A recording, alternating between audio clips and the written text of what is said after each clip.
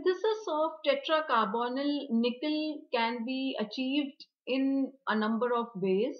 In the first method of synthesis, there are three steps. So actually there are just two steps in the synthesis, but this is the Mond's process, the originator of tetracarbonyl nickel. So I'll tell you all the three steps. What are the actual steps of the Mond's process?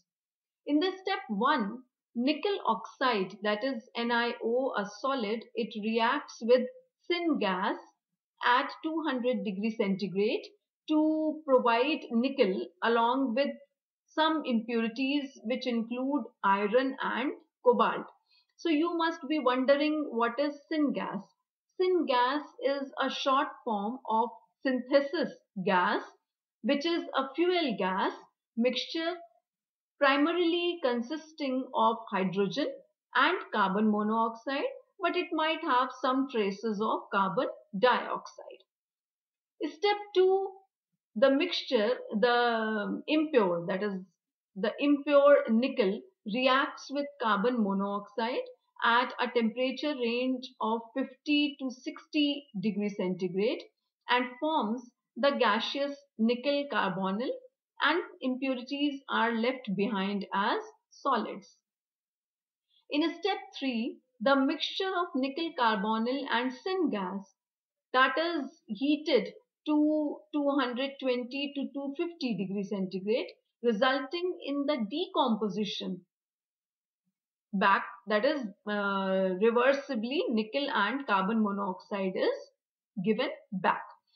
So the step 2, which is our main step of formation of tetracarbonyl nickel in gaseous state, along with step 3, which is not of our much concern, they are an example of chemical transport reaction.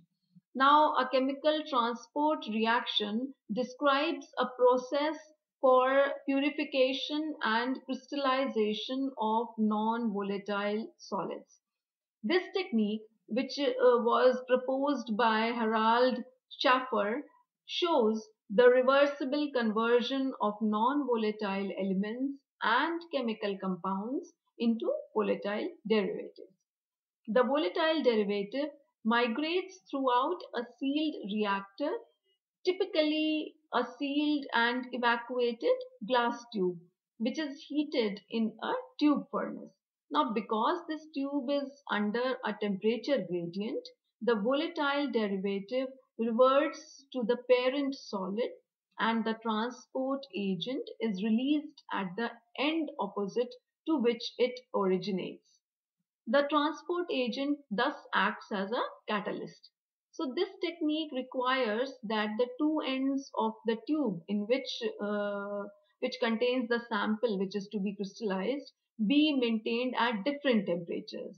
So this is also called a two-zone tube furnace, which is used for this purpose. Now this is the same method which you might recall as Van Arkel method, which was used for the purification of very sensitive metals like titanium and so on. So there we use iodine as the transport agent. So this was the detail of the first method for the synthesis of tetracarbonyl nickel. In the second method of synthesis, it can be made by heating nickel iodide with carbon monoxide in the presence of copper, which thereby acts as an halogen acceptor and gets released as copper iodide and forming nickel carbonyl.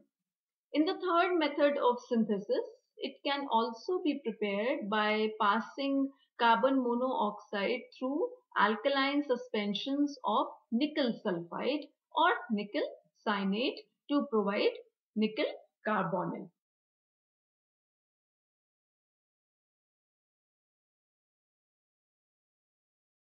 Certain properties of tetracarbonyl nickel, as it is a colorless liquid with a melting point of a range of minus 17 degrees centigrade and a boiling point of 43 degrees centigrade. It is not soluble in water but dissolves in most of the organic solvents.